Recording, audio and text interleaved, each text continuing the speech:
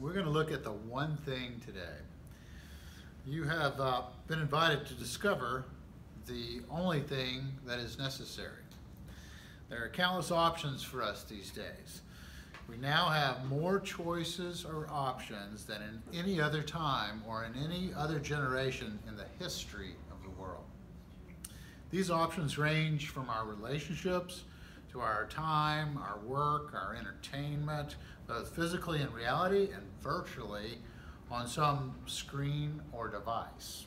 It gives us opportunities to make choices to what we look like, to what we wear, to where we go, to who we listen to in a moment's notice, or who we will read or study in an instant.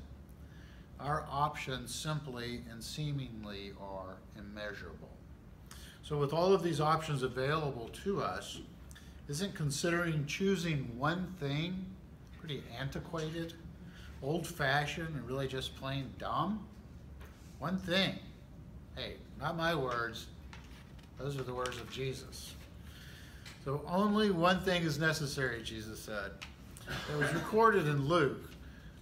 In chapter 10, Luke writes in verse 38, "Now, as they were traveling along, he entered a village, and a woman named Martha welcomed him into her home. She had a sister called Mary, who was seated at the Lord's feet, listening to his word. But Martha was distracted with all of her preparations. And she came up to him and said, 'Lord, do you not care that my sister has left me to do all the serving alone? Then tell her to help me.'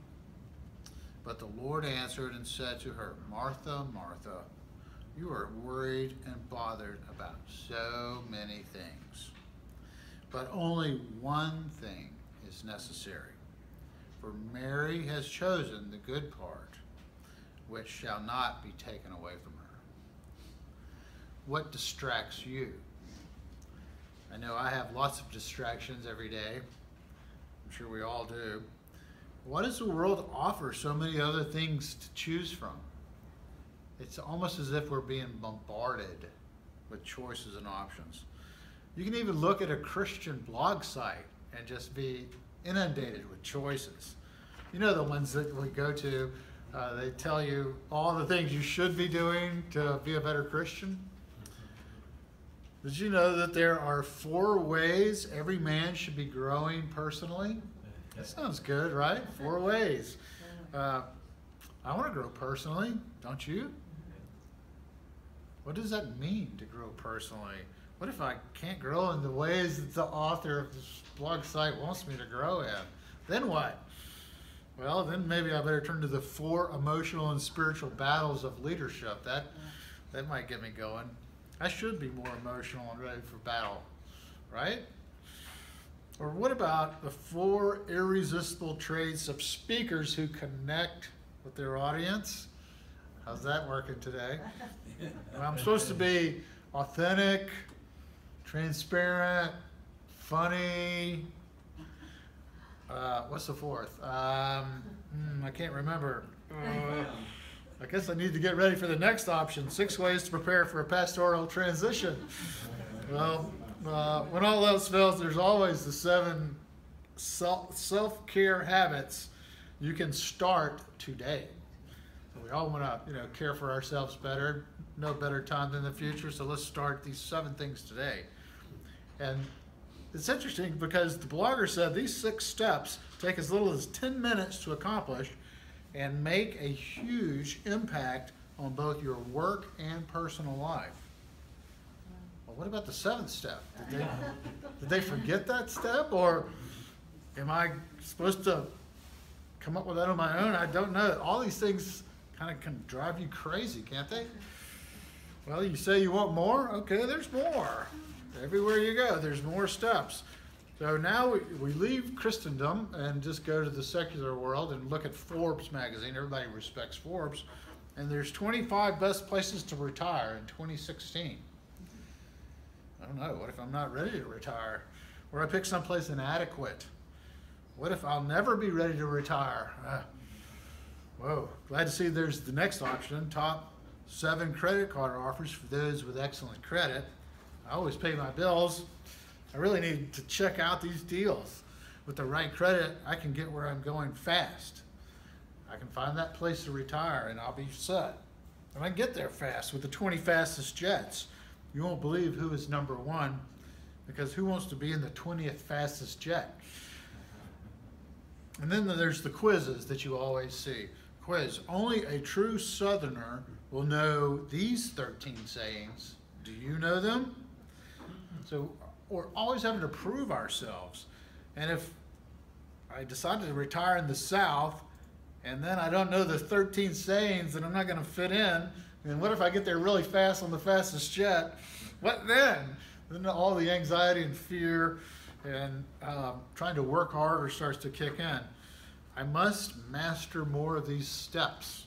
There's always something else to do. On and on it goes. So many choices, so little time. But wait, Jesus said there's only one thing. The one thing is listening to God. Amen. It comes into different translations, interestingly stating, but one thing is needed in the King James. But just one thing is needed in the Good News. But only one thing is needed. Only one thing is essential in the Message. There is only one thing worth being concerned about in the New Living.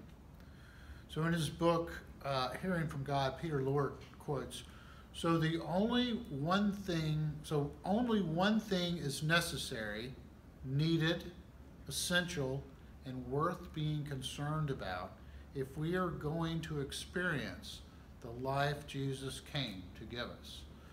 Let me read that one more time. So only one thing is necessary, needed, essential, and worth being concerned about if we are going to experience the life Jesus came to give us. Yeah, but you say Jesus lived 2,000 years ago. That was before the internet. Mm-hmm. And Peter Lord, he wrote all this stuff before anyone knew who Al Gore was. So seriously, folks, does God really speak now? Isn't that a logical question to ask? Does God really speak? And then some people may even ask, did he ever really speak? Dr. Charles Stanley, who Eric and I have had the pleasure of seeing live in person, and again, just last couple nights ago, he was interviewed by Louis Giglio, the Passion Church, and his son Andy, which was a great interview. But we saw him live with Pastor Johnny Hunt at In Touch Studios, and it was about a 4-hour, at least 3 or 4 hours, and they had a couple breaks.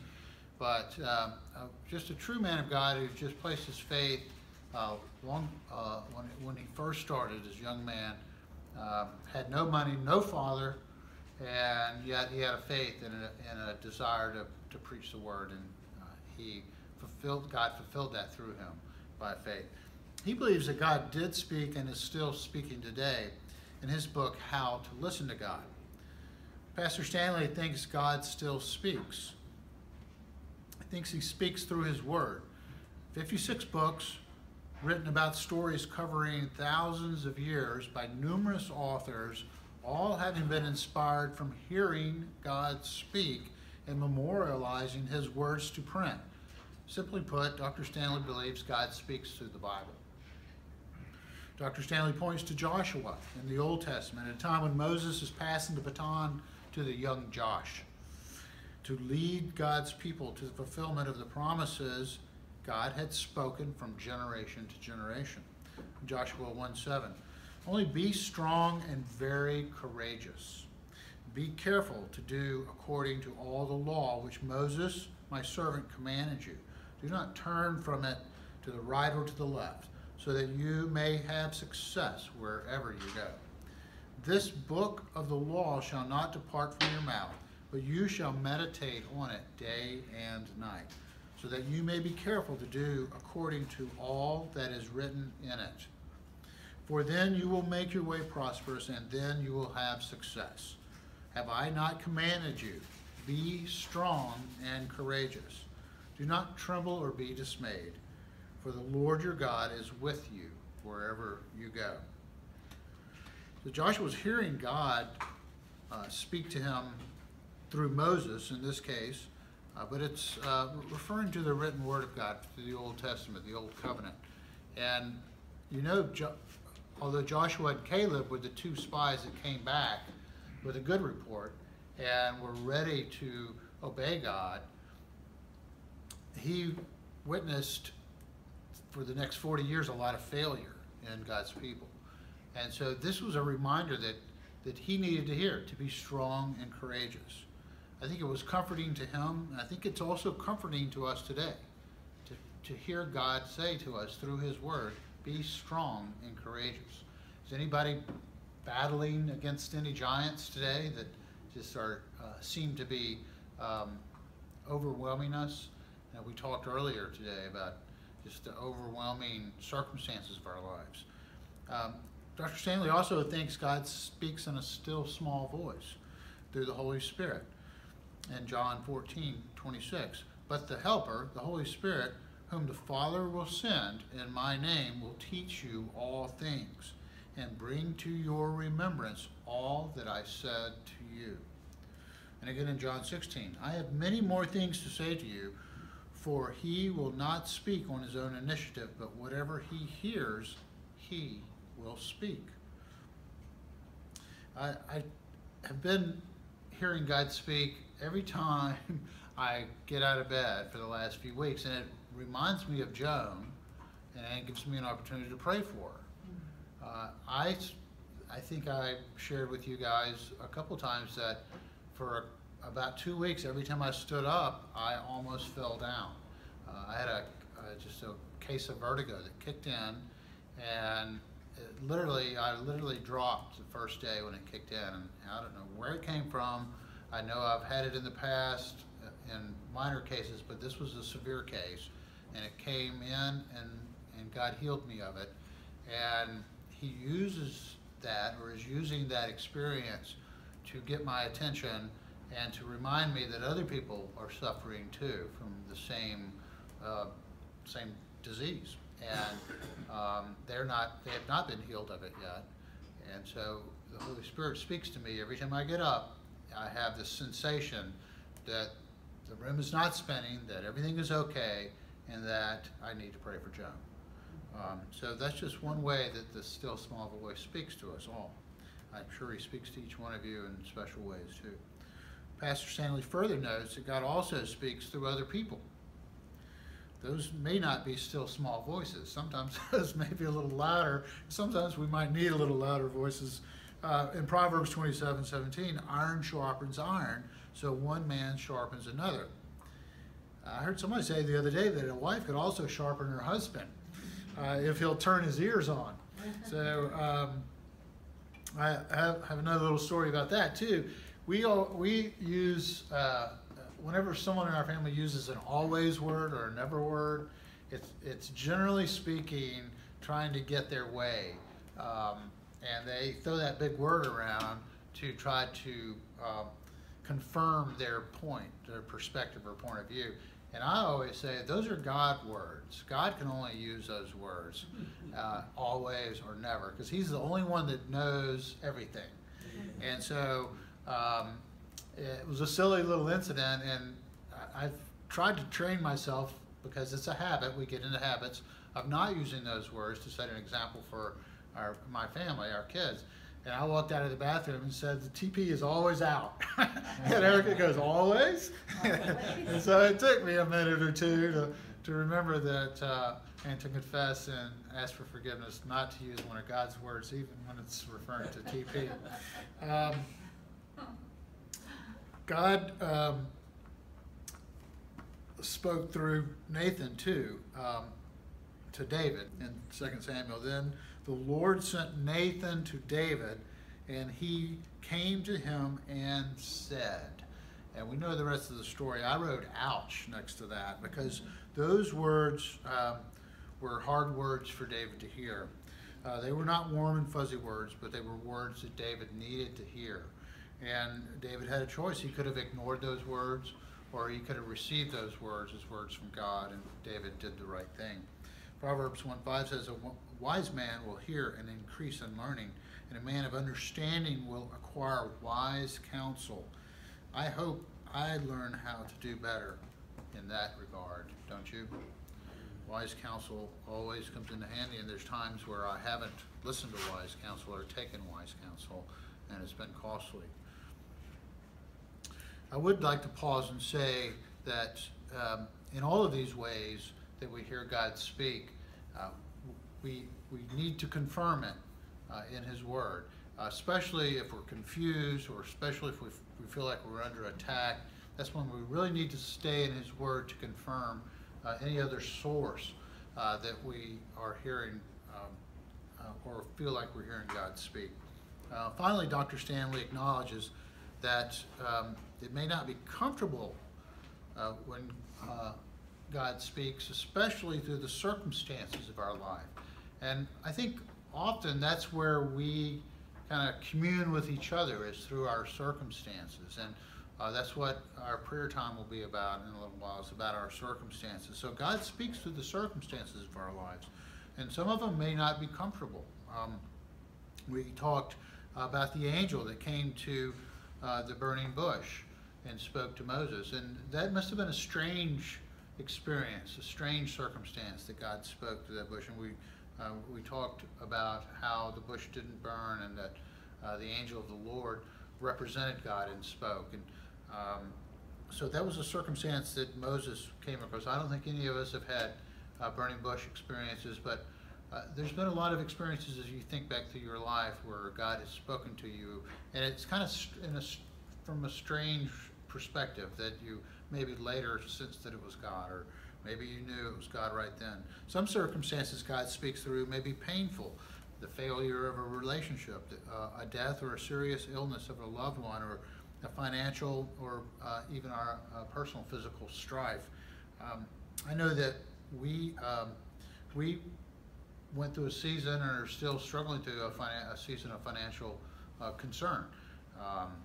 And there was an article written a couple weeks ago in the Christian Index, which is one of the oldest, most respected Christian papers in the state of Georgia. And it was basically talking about a book that a prison inmate had written. And this book talked about how he had learned to find peace in the circumstances of being in prison. And the author of the Christian Index really kind of touted this book. Well, it turned out that the book was written by the former pastor of 3 different Southern Baptist churches, and had embezzled $40 million from 100 families, mostly senior adults. And the book doesn't talk about the senior adults that got ripped off. Well, and then the author of the Christian Index really didn't talk about it either. And it didn't say anything about all the money they took from us.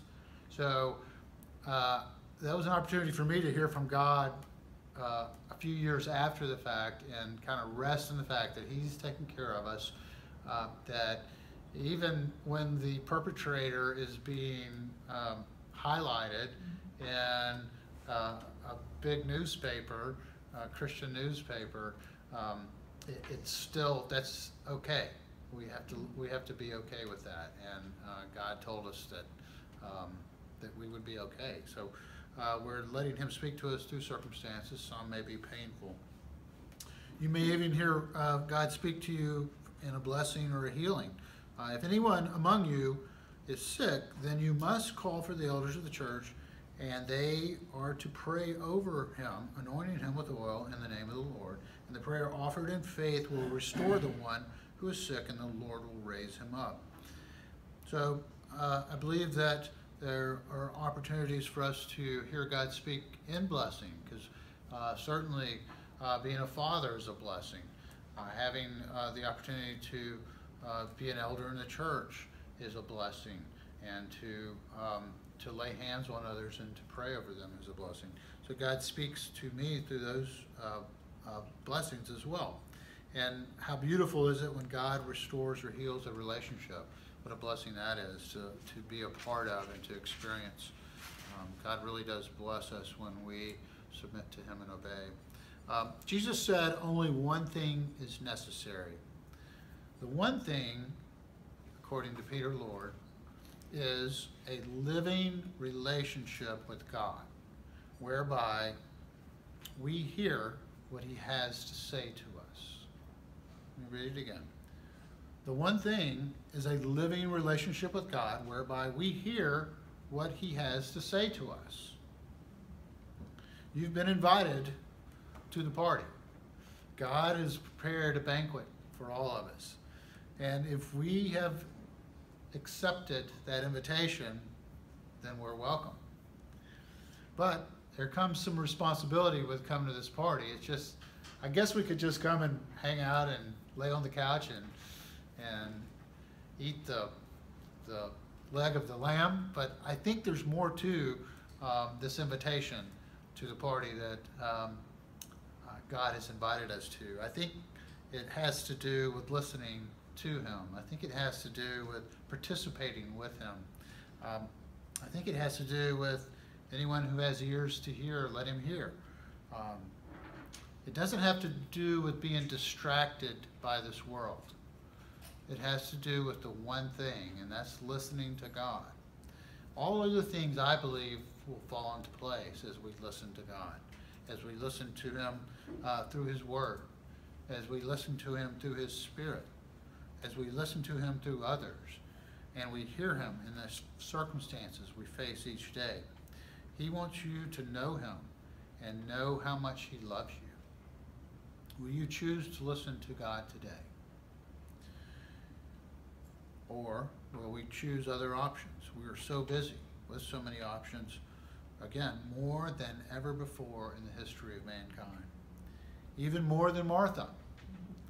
Remember, she even confronted Jesus with the fact that her brother Lazarus had been dead for 4 days. Remember the story later, Jesus could have come back and saved Lazarus from death, physical death, but He waited. He lingered 4 days. And who was the first one to come out and confront Him? It was Martha again.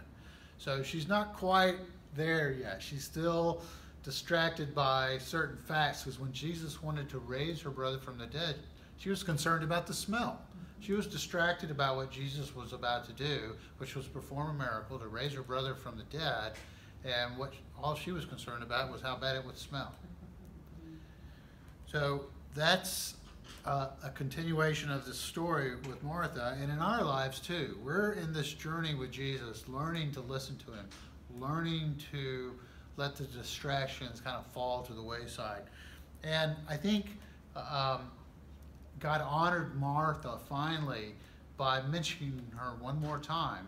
And this time when the Lord mentioned Martha, the only mention was of her service to the Lord. There was no mention of her trying to tell Jesus what to do or how to do it, or tell her sister what to do or how to do it. There was no mention of her needing to be in control. The only mention at the end of the relationship between Martha and Jesus was that she served Him. And that was right before His death. So no matter where you are today, it's still His story. And He has a role for you to play. If you choose to listen for your part, He will direct you. Thank you, God, for this time to come before you and study your word, to worship in song and praise, and just know that your presence is among us. Where two or more are gathered, you are there. And we know your angels surround this church, as you promised that all the churches would have angels. You set your hedge of protection around us, and you care so much for us and have a role for each one of us to play. We just pray that the distractions would fall to the wayside as we commit our way to the one thing, which is to listen to you and to trust your Son Jesus as our life and pursue that together as a church family.